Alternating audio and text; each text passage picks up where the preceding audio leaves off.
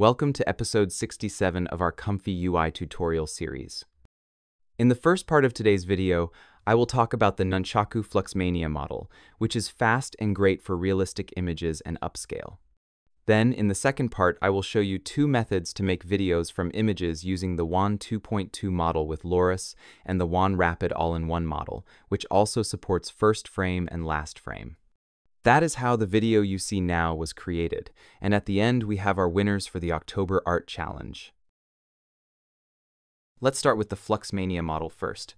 I talked about it in episode 41, but now we have a Nunchaku version, which makes it much faster. The workflows can be downloaded for free from Discord. Check the video description for direct links. Let's start with a text-to-image workflow first. If you don't have Nunchaku nodes working, you can use this ComfyUI installer and just run the Nunchaku bat files from the add-ons folder. There are two models available for it, but you need the one that matches your card. So if you have a 40 series NVIDIA card or lower, get the Int4 version, and if you have a 50 series, get the FP4 version from here. I have the 40 series, so I will download this one. I navigate to my ComfyUI folder until I find the Models folder, and there we have the Diffusion Models folder where we save the model. Inside that Models folder, place all the models in their proper folders according to the instructions. The clip model should be downloaded from here and placed in the clip folder. Do the same for the T5 model and place it in the same folder. Download the VAE model and place it in the VAE folder. The last model is an upscaler, which you place in the Upscale Models folder. Here are the nodes installed from the manager, but if you use the easy installer made by Ivo, you should already have all the nodes installed. After all models are downloaded and placed in the right folders, press the R key so ComfyUI refreshes and detects the models. In the first part of the workflow, we generate the image, and in the second part, we do an upscale to get better details. I changed some settings in the upscaler to make it faster and achieve better results. Select the model you downloaded in this node. If you have the 50 series, you should have FP4 here instead of INT4 like I have, and the rest should work by default if you didn't change any models. Fluxmania likes long, detailed prompts, so you can use ChatGPT, Gemini, or other LLMs to generate prompts for it. You can select the ratio you want your final image to be. Let's test first with a square image. When we run the workflow, you can see the actual size in this preview node I added. In the K sampler, the seed is fixed, so you need to change it manually because we use an upscaler, and we want to upscale the same image, not a random one. This is the result, a more realistic image compared to the FluxDev model. Let's try a portrait ratio to see what we get. And this is the result, not bad for a fast generation. Let's also try a landscape version. Usually, close-up portraits work best. It still has problems with hands like other models, but just try different seeds.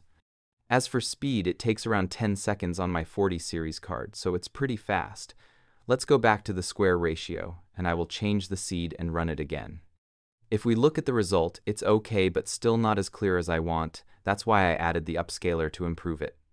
It's easy to enable the upscaler group from here, and what it does next is use an upscale model to make the image bigger. In my case, I use the Nomos model, but you can also try the SciX model. The image is upscaled 2 times using that model, and then it goes again into the K sampler. Very important here is the denoise value. If you want it to be very similar to your image or you get double faces in the background, use 0.1. If you want a bit more detail, try values like 0.2 or higher. For the tile diffusion part, this splits the image into tiles, so it can generate without crashing, but it depends on your video card. You can increase or decrease your settings. With these settings, it works fine. I usually increase the batch value on mine since it can process more images at once. And we got our upscaled version that we can compare here by moving the mouse to the right to see the after version. Keep in mind that imperfections make the image more realistic, but sometimes it can add too many imperfections. In that case, you can reduce the denoise or just fix them with the Remove tool in Photoshop. This is the image that gets saved. It will have up in the name from upscale. Usually the first time upscaling can be a little slower, but the second time is faster. Here's how I make it faster on my card. I change the batch to 8 and then try again. Now I did the same upscale but much faster. Not bad for an upscaler that doubles the size in less than 30 seconds. Let me disable the upscaler and show you how I create the long prompts. You can ask ChatGPT to give you long descriptive prompts, Or you can copy this prompt or another one you like, then go to ChatGPT or Gemini and ask for a similar prompt for what you need. For example, I asked here for a woman in a black dress on the street, and it gave me a similar prompt that I can copy and test in ComfyUI. The result is this one. Pretty nice, but it could be sharper, so we can enable the upscaler again and run the workflow to get a more detailed and bigger version of it. Let's compare before and after. It looks pretty good, but if I look closely at the skin on her arms, it has a few too many imperfections.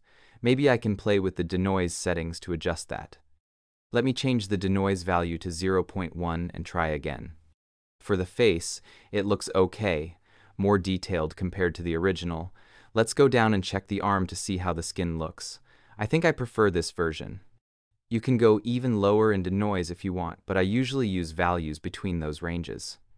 I also made a compact version using subgraphs, but I suggest you try the previous version first to make sure it works, since subgraphs can still have some bugs. Make sure it works before testing the compact one. In this case, it worked fine. Let's enable the upscaler and get a bigger image. Here is one of the bugs, it seems. Yesterday it worked fine, but now it shows 0 instead of 0.25 like I had yesterday. It still works, but it looks like a display glitch.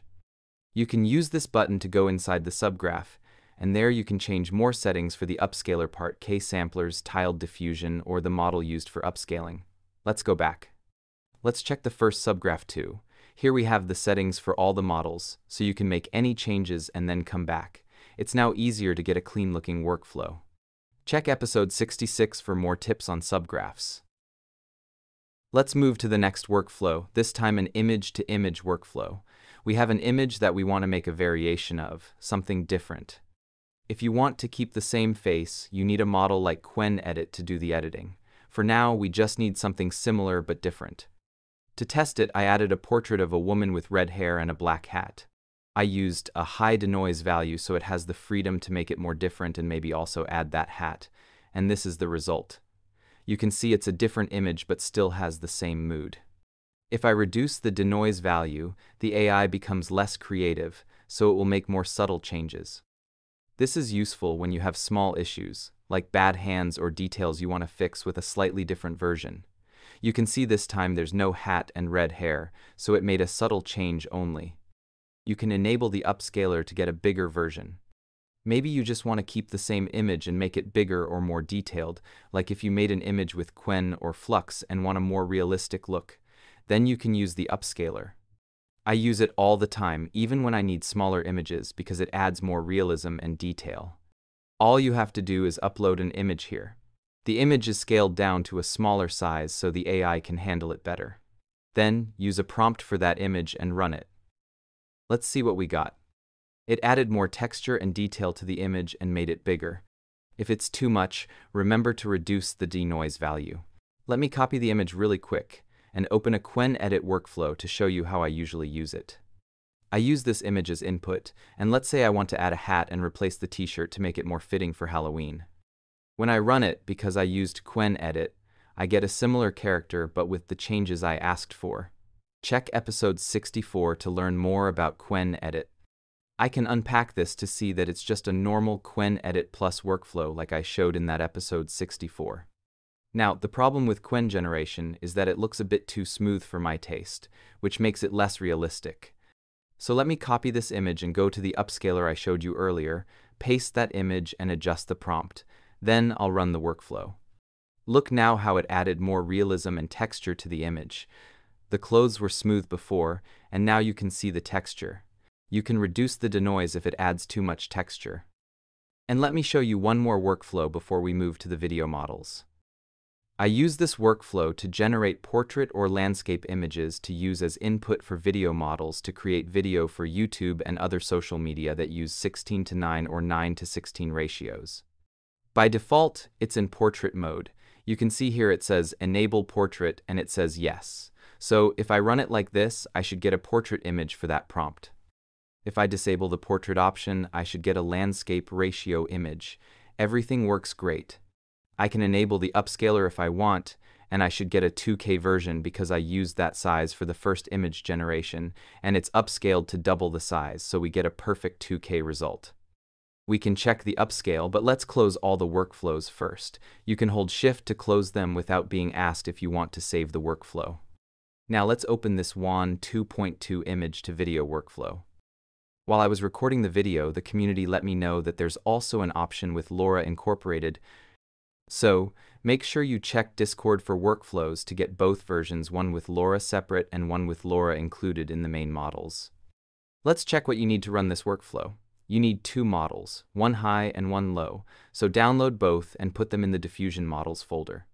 Depending on your video card, you can try different sizes, bigger or smaller, which you can find listed there. You can see those are the high models and these are the low models.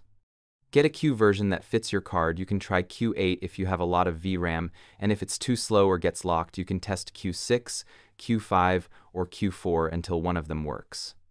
Then you need a clip model, which you can place either in the text encoders folder or the clip folder. It worked in both last time I checked. You also need a Wan 2.1 VAE, even if you're using the Wan 2.2 model. These are the Loras files we use to speed up generation. In the other workflow, they're already included in the model, so test that one as well. Then install the nodes from the manager, which you should already have if you used my previous Wan workflows. Press R to refresh and see the new downloaded models, and make sure you select your correct version in the model node. Do the same for the Loras model and make sure you don't mix high with low. I have this portrait of a woman that I want to animate. Then, I need a prompt where I describe what I want to see, how the subject and the camera should move. Then you set the size. If you don't have a very strong video card, try this size or smaller. You can see examples here of sizes you can use. Let's run the workflow. While it's running, you can see the settings I used, but you can experiment with other settings if you want. Because I used a 4-step Loras, I can generate in only 4 steps. It has 2 steps in the first K-sampler and another 2 steps in the second K-sampler. For duration, you can do between 1 and 5 seconds. You can use the number of frames to decide the length. For example, here where I put 81 frames, that means 5 seconds, because 5 times the number of frames, which is 16, gives a result of 80, and we add an extra frame to get the 81 value. I got something that looked like a static video, but in fact I paused the video by mistake. You can right-click on it and click resume if that happens, and it doesn't play automatically like it should. And this is the result. It came out okay for that small size, but if you have 24 GB of VRAM like I have, you should be able to do higher resolutions. Most of the time I use this size. If we check the first video, it finished in about 100 seconds, and sometimes it's even faster on the second run. But with this bigger size, it can take over 3 to 4 minutes depending on what you do. I was also recording while generating, and it got stuck in VAE decode, which would have taken a lot of time, so I had to restart ComfyUI. And these are the results. As you can see, the video quality is much better. Here is another test. The other workflow with Loras included gives similar results but might work better in some cases. It has some different settings recommended by ASD from Discord. Now let's test an all-in-one model. As the name says, it has all the models incorporated into one. No extra clip, Loras, or VAE is needed because everything is included in a single checkpoint. That is why it uses the Load Checkpoints node instead of the Load Diffusion Model node. The requirements are minimal. You just need one model and those 2 nodes. The clip and VAE are now connected here like we used to have in SDXL workflows. You can download the model from here and place it in the checkpoints folder, or you can find more versions in the same location. When I recorded this, it was version 7, but you can try any of those versions. Let's check the files and folders. Okay, so last night while I was sleeping, a new version appeared. Now it says version 8. I will add that in the workflow instead of V7 after I finish editing this video, so you can always check which one is the latest version and try that. If you click on the model card and scroll down, you should see what the latest version is and what it changes. Right now it is version 8, but check again in a week or 2 in case there are newer versions you can try. Make sure you load the version you downloaded here. We have the option to use a first frame if we want, or we can also use an end frame as you will see later. From here you select the length or number of frames. As I mentioned, 81 means 5 seconds. Then again, choose a size depending on your video card and how much VRAM you have. Add a prompt. It uses only 1K sampler, which makes everything really simple. If you want an end frame, you can right-click and choose Bypass. Let's select this woman with the hat. I adjusted the prompt so the woman is adding the hat to her head, and this is the result, with the video ending on that exact frame. You can now continue the video by adding that end frame as the first frame, and then add a new end frame to create a video like the one you saw at the beginning of the video. You can also do text to video using this workflow. If you are wondering what is different, the only change is that it does not have these 3 nodes. Everything else is the same, except that for this strength value, instead of 1, it should be 0. The result is something like this. So if you want to see a project from start to finish, here is how I do it. I use this workflow to get an image. I use ChatGPT to generate a long prompt for what I have in mind, like a woman holding a black cat. Then I use that prompt here. The result looks fine. I can work with that. Maybe we can make it a little sharper. Let's enable the upscaler and run the workflow. Now we have a bigger image with more details, so it looks more realistic. I go to the upscaled version and copy that image. Then you can open the Wan workflow, any of the ones I showed before, and paste the image there. We also need a video prompt. So let's paste the image into ChatGPT and ask for a prompt. I have some custom GPTs made for that, but you can get good results just by asking for a video prompt. It split the prompt into pieces, so let's ask it to combine everything into a single prompt.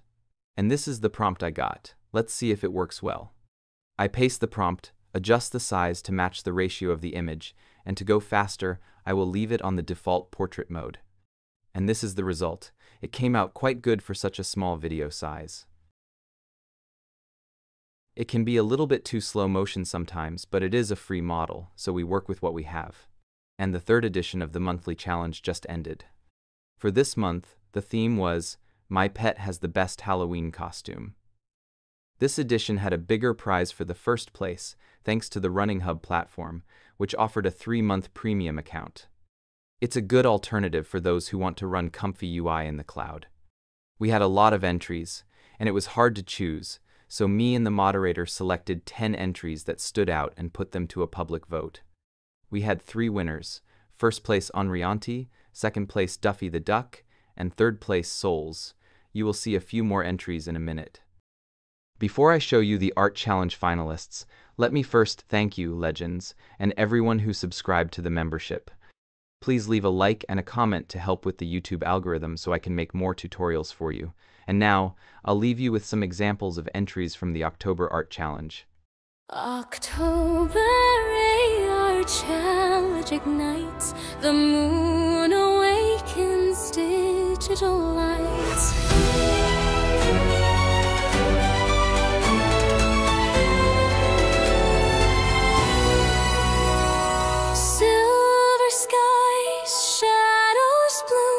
My pet walks proud through mist and gloom. Pixaroma dreams arise, glowing worlds beneath our eyes. Whispers spin through crystal air, magic glows, creation flares. My pet has the best Halloween outfit. Every spirit stops to admire it. Light and color woven in night. Together we burn with creative might. Digital brush meets midnight hue. Hearts of art and shadows too. Upload dreams, let visions thin. Tonight the starlit realm begins. My pet has the best Halloween outfit. Every ghoul and ghost will admit